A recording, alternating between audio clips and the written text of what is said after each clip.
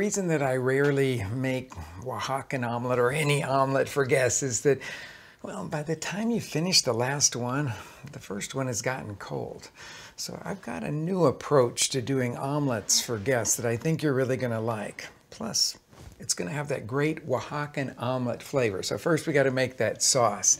I'm going to roast some tomatoes, put them onto a baking sheet.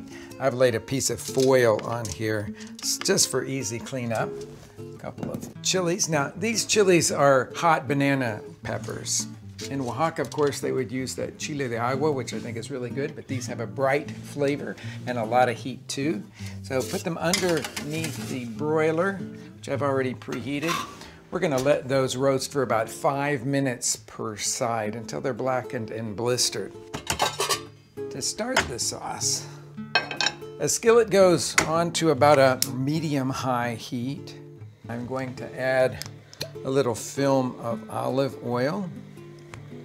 And then slice half an onion to saute until it's brown.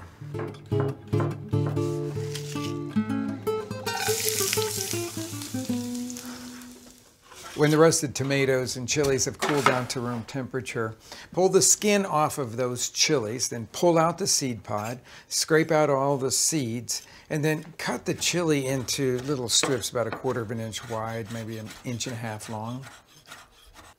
Peel the blackened skin off of those roasted tomatoes, then put them into a food processor or a blender and process until you've got a kind of coarse puree.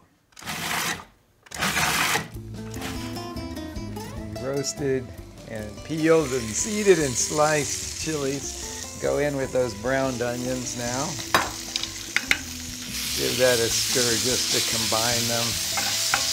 And when they get hot, I'm going to add our puree of tomatoes.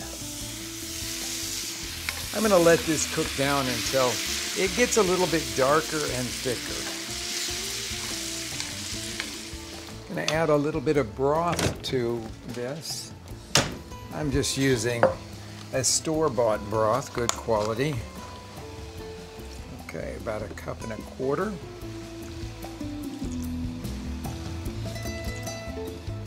Here's what makes this sauce so distinctively Oaxacan, and that is epazote. Easy to grow in the U.S. You can find it at a lot of farmers markets, even some well-stocked grocery stores, certainly Mexican grocery stores. Try it out because it is such a beautiful flavor. I'm going to pull off the leaves only and put those in. Just a sprinkling of salt now.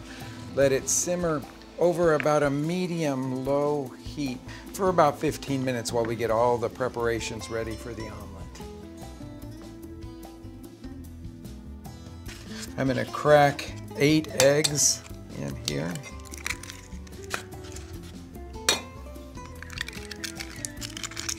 Add some salt to these eggs. And then I'm going to add about 1/4 cup of water. This will lighten the texture of those eggs. And now I'm going to beat them just enough to blend the yolk and the white. Fill the pan with a generous coating of olive oil. Pour in the eggs. As it bubbles up, drag the cooked part to the center. And when almost all of the egg is set, start to roll it forward. Then right into your platter. And then spoon the sauce over and around the omelet.